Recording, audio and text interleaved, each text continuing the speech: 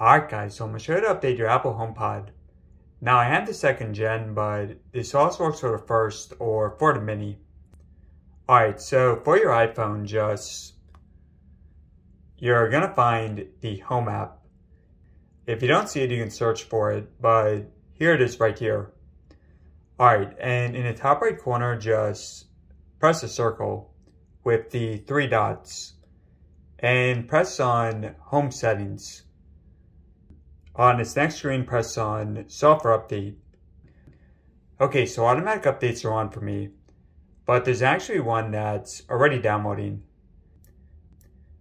So from here, I'm just going to wait and download me anyway. So if you want, you can see all the update here, all the information for it.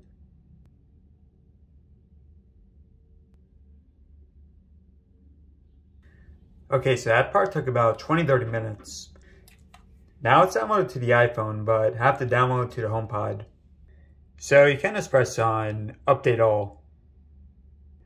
Okay, so for some reason, massive text for the TOS, but just press on Agree. And if this keeps coming up, just close out of it. Alright, so now it's installing. And you notice now the HomePod is reacting.